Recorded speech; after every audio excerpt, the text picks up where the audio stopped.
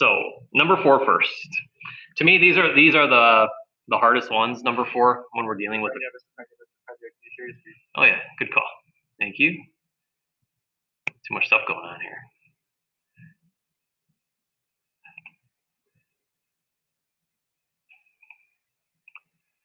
Okay, that should be popping up. So number 4 is a cone, and the cones are the ones that involve the most work. They're a little tedious. You want to be very, very careful when we are dealing with these. So as we kind of go through this, it says water is running into a conical tank at a rate of, and then, so a couple things we talked about yesterday as we review some things. We want to identify sort of what kind of a shape are we working with. In this case, going to be a cone. When you see the 9 with a unit of feet cubed per minute, that's giving us, in terms of a variable, that's the change in volume with respect to time. And that is 9 feet cubed per minute. That also means we probably want to deal with the volume of a cone, which is 1/3 pi r squared h. So we can get that from the first sentence. It's saying that the tank is standing point down. So I would draw this in. Again, most of these you want to draw in a little figure. So draw in your cone. It has an overall height of 10 feet. So from top to bottom here, our height is 10 feet. And then a base radius of 5 feet. So that means that our biggest circle at the very top here, the radius of that circle is 5 feet. All right, then it says, how fast is the water level rising when the water level is 15 or 6 feet deep? So there's water going into this tank. It's obviously going to be filling. That's why our volume is increasing at this rate. And then the question then is, how fast is the water level rising? So in terms of what we are looking for, we're looking for the rate of change of our height, which would be the dH dt. And we're going to do it when the water reaches a height of 6 feet. All right. So similar to yesterday, we have our equation. We've written down all the things we know and everything that we're supposed to find. So from this point now, we get into the derivative. So we take the derivative of these with respect to time. We actually did this one yesterday. The derivative requires the product rule. So again, I'm going to do the 1/3 pi r squared and then the h as my 2 separate terms. So the derivative of the first term would have given us a 2/3 pi r and then the derivative of r. And then the second term should stay the same. Product rule, we add, leave the first term alone. The derivative of the h would just be dH over dt.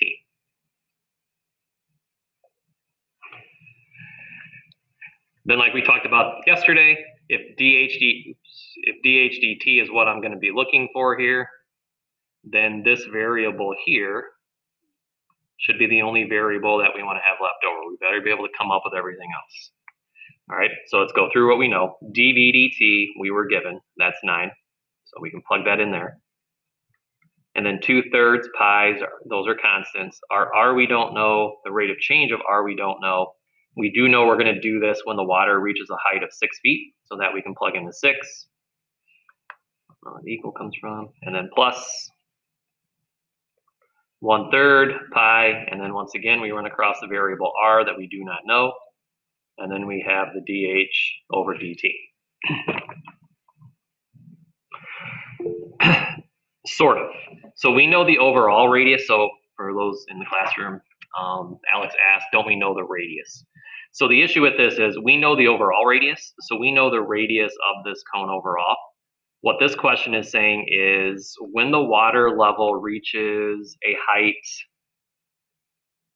of 6 feet deep. So let me do this in red. So when this reaches a height of 6 feet deep, so let's say that's right about here, the radius that we are talking about is what's the corresponding radius at that particular time. Okay, so now we do want to figure that out. Obviously, that's something that we need. So the hint that goes along with these that you're definitely going to want to know and make a note of, in a cone, the radius and the height keep the same proportion throughout the entire cone. So with every single cone problem that you're going to do, you're going to set up this ratio. And the overall ratio, we are going to, in terms of what Alex is saying, we are going to write the overall ratio for that overall cone. So our radius at its greatest is 5, and the height at that time would have been a 10. So in a more succinct way, what this is saying is my height is always twice my radius, or my radius is always half of my height. It doesn't matter where we are at. So if I then know that my height is going to be 6, you could probably do this in your head, but we also, if we just use this proportion, if I now go ahead and replace the height with a 6, we could do this algebraically and then solve that for r real quick. So multiply your 5 over, and we find that our r is equal to a 3. There's 2 places for r, so we're going to put 3 into both of those locations. While you could have done that in our head, the other reason we want to do our proportion is the other thing that we are still missing right now is the dr dt. So by setting up this proportion over here, if I ultimately want a dr over dt, what I'm going to do is solve this for r. Hold on, though. Let me change the 6 back to a generic variable h. Solve this for r. So if I multiply this over, and again, this pretty much just tells us what we already know, that our radius is 1/2 of our height in this problem, 5 compared to a 10, so the radius is always half. But now what I can do is take the derivative of this as well, and wouldn't now dr dt just be equal to 1/2 of dh dt? From there now, we're going to go ahead and take this and we're going to substitute that in. It's not a great way to go about it. I mean, it doesn't give us everything we need, but we at least now have this as a 1/2 dh over dt. So now notice what's happened. We're solving for dh dt, so we already had one of them. So even though we produced another one, isn't that now the only variable that's in play? So now it's just a matter of cleaning it up, combining some like terms, just doing the algebra to get the dh dt isolated. So that's our next step. So let's clean these up. Let's see here. So in this first one, so I'm talking this right here before we do our plus, this 3 and this 3 should cancel. And then if I did half of 6, I'm gonna do this 1/2 times 6, that's a 3, and then we have a 2. That should all just become a 6 pi, along with that dh dt. In this second one, 3 squared is a 9, and then I want 1/3 of 9, or just 9 divided by 3, so that should be a 3 pi dh dt. And then notice how those are now like terms that we're going to be able to combine into a 9 pi dh dt. Divide by the 9 pi, so 9 divided by 9 pi should just end up as a 1/pi. When you do that assignment tonight, when I look at it, when you take your little quiz tomorrow, as I mentioned yesterday, the unit is going to be a point in and of itself. So we just want to make sure that we don't forget it first, and then make sure we label it correctly. This should tell us our units, whatever our height would be getting measured in, and it should be feet. We have that here. That's our numerator. And then our time was what? Minutes. All right, and then that would be our final answer. So the cones just have a lot of stuff going on. When you're going to do the product rule every time, that 1/3 pi r squared h, you get a lot of variables. There's just a lot of going on there. So that's why those tend to have the biggest issues. So just be careful with the minutia of all of that and not make a mistake somewhere along the way. You will definitely get one of these for homework. You will definitely get one of these on the quiz. All right, the cones. Okay, number 5. This is a hot air balloon rising straight up from a level field is tracked by a rangefinder 500 feet away from the point of liftoff. So let's draw that in. So we have our balloon is up here, and then we have our rangefinder over here, and he's tracking it. The R's distance is going to be 500 feet.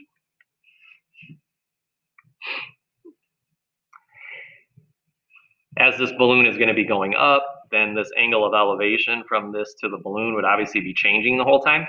We're going to evaluate all of this when this angle of elevation, so we'll call that theta. We're going to do it when that angle reaches 45 degrees, so pi over 4. You were then told the angle is increasing at a rate. So the way we identify angles with a variable is theta. So if I want the rate of change of that angle, we would call that d theta over dt, and that is 0.14. If you have your calculator, I'm going to want you to try this too, because this gets a little messy also.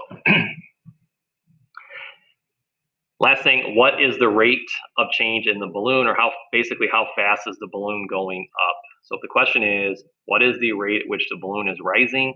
The balloon we identified as a variable b, so we are looking for dB over dt. All right, that's what we're trying to find. So a right triangle, I said yesterday, when we deal with right triangles, it's either going to be the Pythagorean theorem or it's going to be a trig function. If you have an angle involved, which we clearly do right here, right here, then most likely the Pythagorean theorem isn't going to do you any good if we have to incorporate an angle. So we're probably dealing with our trig functions. So the whole SOHCAHTOA thing pops up. If this is our reference angle, and these are the two sides that we know, and how we reference those from that angle, don't we know the opposite and the adjacent? So since it's the opposite and the adjacent that we are given, we would want to set up a tangent problem and say that the tangent of that angle should be the balloon's length over the rangefinder's length.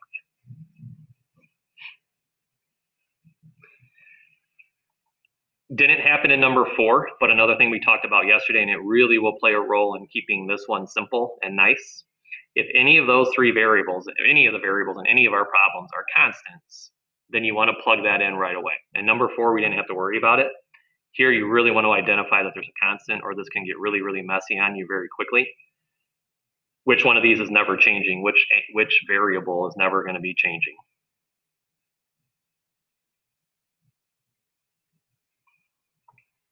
R. The R, good. So the balloon is just going up. This guy's standing here. So this horizontal distance, if the balloon is going straight up vertically and he's standing here, that does not change. So what that allows us to do, we don't have to worry about taking the derivative right now of that variable, because we know that variable doesn't have a rate of change. So we can plug in the value of R right away as 500 feet. Okay.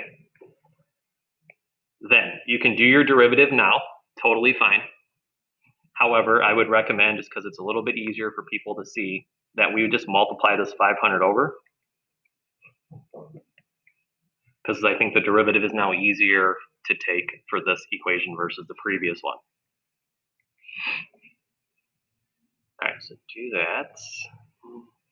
Keep it there.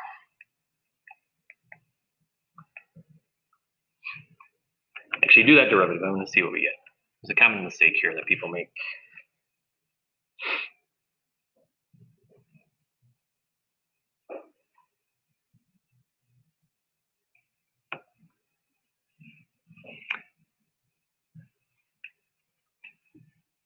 And we'll see if you make that common mistake. So the 500 we drop down. Remember, this is a chain rule question. The derivative of the outer term of tangent would be secant squared, and then you leave the inside alone. But then what people tend to forget is we still have to do the derivative of the inside, and the derivative of the inside is the theta. So the derivative of that theta should then give you the d theta over the dt. And this here is what people tend to forget. On the other side, that should be nice. The derivative of the b should just be the change in b with respect to time.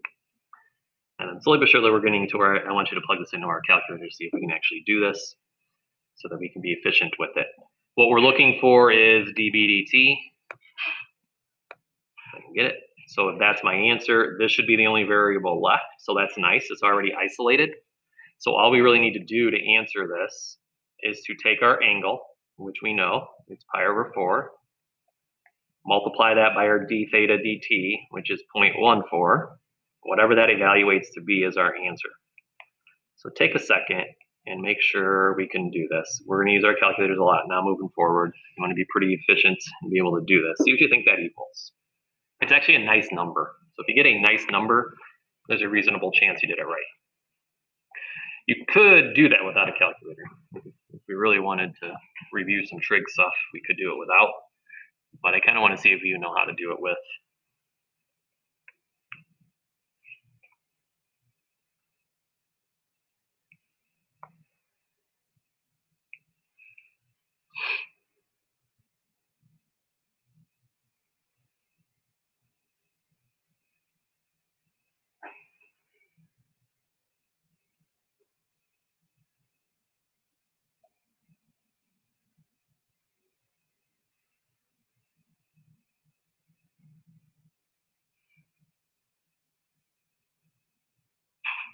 and then label it. See if you understand how to label it.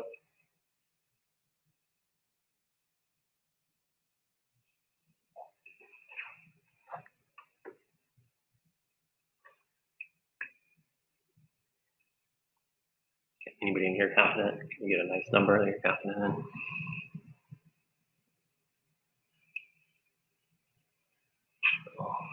Plugging away.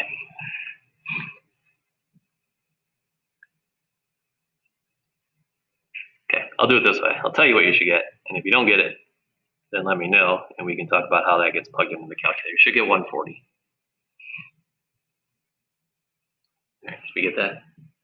Andrew? Yeah. All right, good. Mr. Tanya, Yes.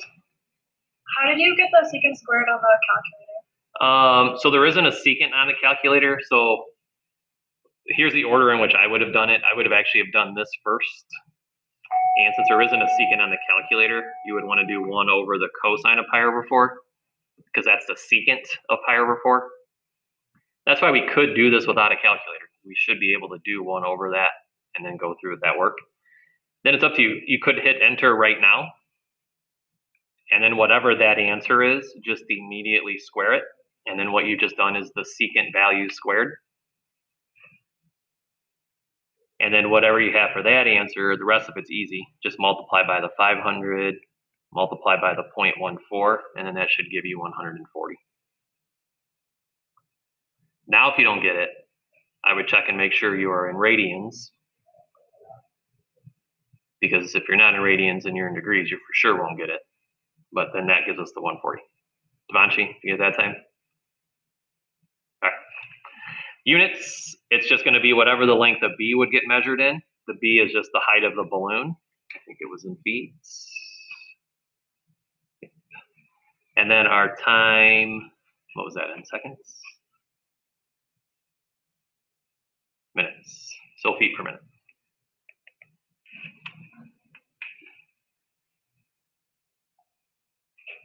Okay, good with that. Any issues, calculator issues? Okay. Then our last one, number 17, or number 7. All right, it starts out as kind of that classic, there's a ladder against the house question that every calc book starts with these questions. But then there's going to be kind of a follow-up to this. So it's really kind of 2 questions in one. So it says a 13-foot ladder is leaning against the house when its base starts to slide away. So again, I would draw that in. Here's our house. Here's our ladder. And then start labeling the stuff that we know. Our ladder is 13 feet long. Its base is going to start to slide away. So there it goes. So we'll call this the B for the base. And then obviously, as this slides away, this is going to come down. Second sentence, by the time the base is 12 feet from the house. So we are going to do this when the base of the ladder has a length of 12 feet from the house. The top of the ladder is moving at a rate of 12 feet per second. So the top of the ladder is here. So when you're given the top of the ladder's rate of change, we've identified it, at least I have, you're using my variables, as h. So that just gave us the rate of change in the length of h. The question is then asking at what rate is the foot of the ladder sliding away? So maybe you could have put f, I guess. I think that's what we did yesterday. I called it base. So what we're now trying to figure out is how fast is this distance changing? So that would be dB over dt. And then if you go to the next part, at what rate is the area change? That's a second question. So we don't want to deal with that just yet. So we're ready to answer this question. What is the rate of change along the base of the ladder? So it's another right triangle. Yesterday we did a Pythagorean theorem. Today we did a trig function. If you look around this diagram, nowhere is there an angle involved. If there was an angle involved, that's when we're probably going to be dealing with the trig functions. So in this case, without an angle to worry about, we're just dealing with a Pythagorean theorem setup. We take our derivative.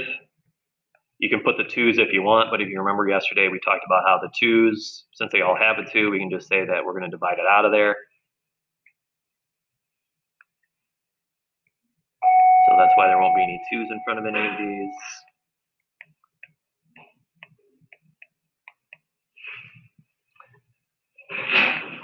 Here's what we're trying to find, the dB/dt. So everything else we either need to know or be able to figure out.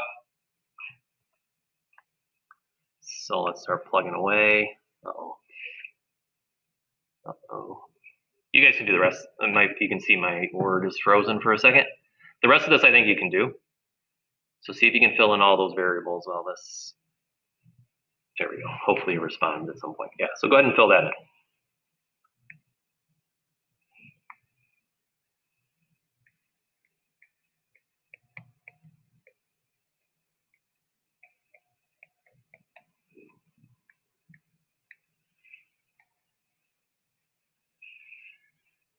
Yeah, make sure you take a minute. We've got plenty of time to do this one problem. Go through this all the way.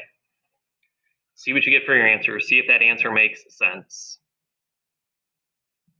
And then we'll see if you're right. If it doesn't make sense, think about maybe why it wouldn't.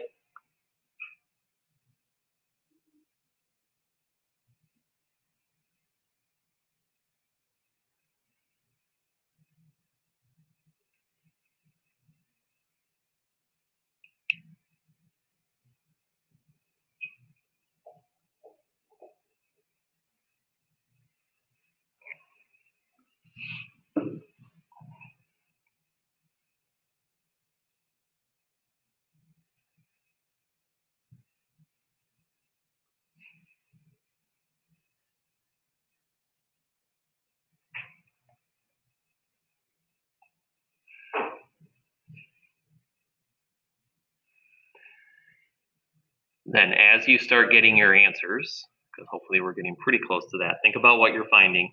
We're finding the change in the length of B, comparing it to our changing time unit. Look at B here. Think about if B is getting bigger or smaller. B is getting bigger, correct? So if we're looking for the rate of change of B, you better make sure that we have a positive rate of change here. We better get a positive answer.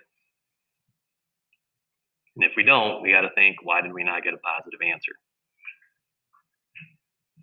Because I don't want to see on a quiz, oh, I'm just going to change that negative to a positive at the end. All right, the work should have just produced that.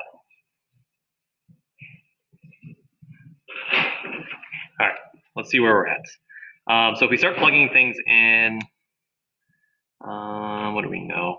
The L is 13, so that's this. The B we said is 12, so we're going to put that there. The dH/dt we said was 12 also. So what we don't know is the H or the dL/dt. So let's do the H first. We're going to do this. The ladder is going to be 13. The base is going to be 12. So this is one of your nice I think you still learn triples, correct? In math 1, 2, and 3. So that's a nice triple of 5, 12, 13. So this has to be 5. Then we get to the right-hand side of this equation. So we talked about it yesterday. I've actually mentioned it earlier today as well. We could have, if you wanted to, we could have said that isn't the ladder always going to be 13 feet? And because it's a constant, you could have plugged that in right away. So that if I let this be the 13 squared, so 169, when I took the derivative of this, wouldn't this have given us a 0 then on the right-hand side? The reason we can do that is because now our issue with finding dL/dt, and the reason I don't need to give that to you, is the dL/dt stands for the change in the length of the ladder as our time is changing, and the length of the ladder is not changing. So that's where you would then come up with that same value of a 0. That's the rate of change of our ladder. So either way, the right-hand side just zeroes out. So what we would now have is the 60 plus 12 dB/dt would equal a 0. Take your 60, subtract that over. And then right now, if you did the work that I did, what I was trying to hint at, we are going to get at this point a rate of a -5. And then our units would be what? Feet per second. But then we get this little negative sign. So now that I cued you in, hopefully we were able to work backwards and figure out where the negative should have come from. The negative should have come from where? the negative velocity was going down. Good. If we look at H, isn't H going down? So the rate of change of H, even though there wasn't any word about decreasing, whatever, I don't give you that as a negative value, we really should have identified this as a negative 12. And then if this is a negative 12, this is a negative 60, I'm now adding 60 over, and then now we legitimately get this to be a positive answer versus having to change it at the end. And now I'm realizing there's a second question here and I should have written so big. So that's the answer to the first one. I don't know where I'm going to squeeze this last one in. Let's try to do it right here. What did you get 5 for the value of H? We just did the Pythagorean theorem. I didn't actually do the Pythagorean theorem, and the reason I didn't is it's a triple. But if we did the Pythagorean theorem with, we knew B was 12, and we knew our length was 13. If we do the Pythagorean theorem, I promise you, you're going to get 5 there, because this is one of your triples from last year. The 3, 4, 5 triple is a common one. A 7, 24, 25 is a common one. And then the one that we were dealing with here, the 5, 12, 13 triple is also a pretty common one. So we didn't actually show the work. It's just recalling the triples. But if you wanted to show the work, that would have been right here. All right, so now, second question, that last sentence. Get these erased because that's where I'm going to do my work.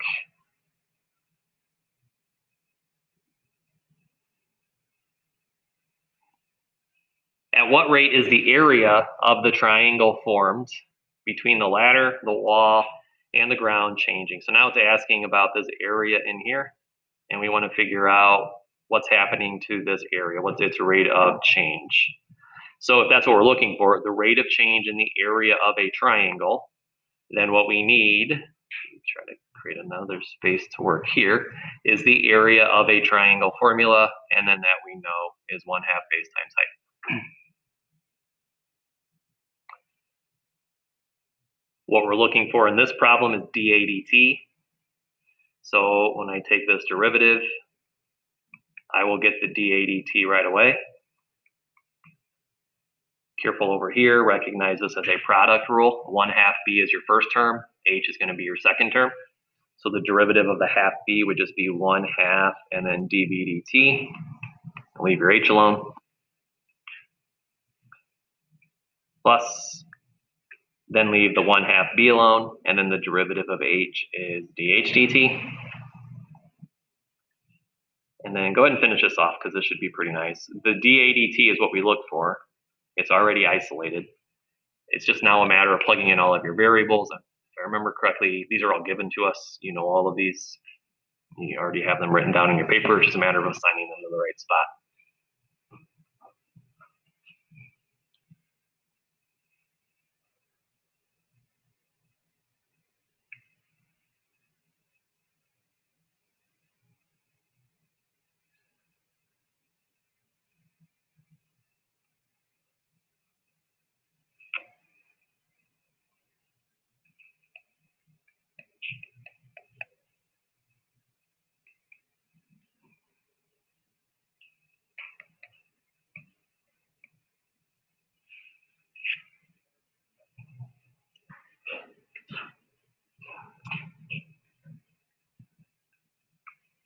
All right, so the 1/2 we have, so here's my 1/2, here's this 1/2, and then I need the dB dt. That was the answer to the previous question, so that was 5.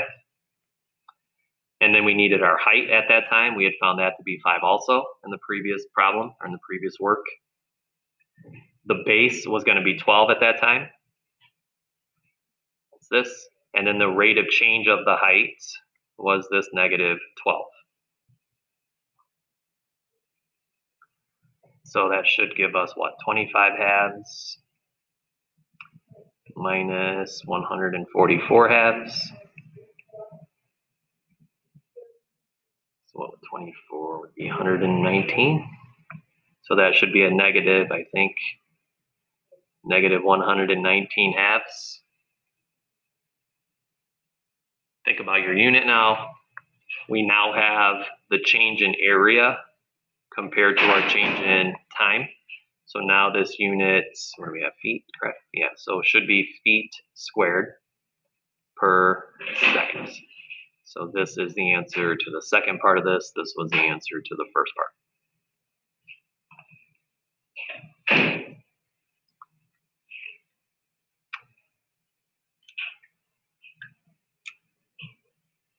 Come on, Word. Okay, so with that, that is it. Let me just be clear on one thing. If you go to the Canvas page, you can find the assignment either at the assignments tab or underneath the modules. You'll find it underneath those notes for today. There's two different ones, and these are different sets of problems. So you guys obviously are fifth period. So I don't think I have this in your packet either, if I remember correctly. So you're going to need to either print or just look off of your screen and do it on some blank pieces of paper. But you make sure you do the fifth period, and then seventh period obviously do theirs. These are not the same problem sets, so just make sure you're doing the right page. All right, that'll be due tomorrow. If you have any issues with it, there may be a slight issue here or there, then just find me second period tomorrow morning, and I can make sure you're on the right path. All right. And then know there's a quiz tomorrow too. It's on this stuff. So if you do have some of these you're not sure about, definitely reach out to me before now and then so that if it appears on the quiz, you're able to do it on the quiz. All right, that's all I got. If you are home, you can check out. If you have any questions, you have a minute to ask. And then we'll see everybody tomorrow. All right, have a good night. Mr. Brennan, when did you say the test was? Test or quiz? Is it a test or? Tomorrow there is a quiz on just this, just 4.6, not the previous units. Okay. And then we will likely have a test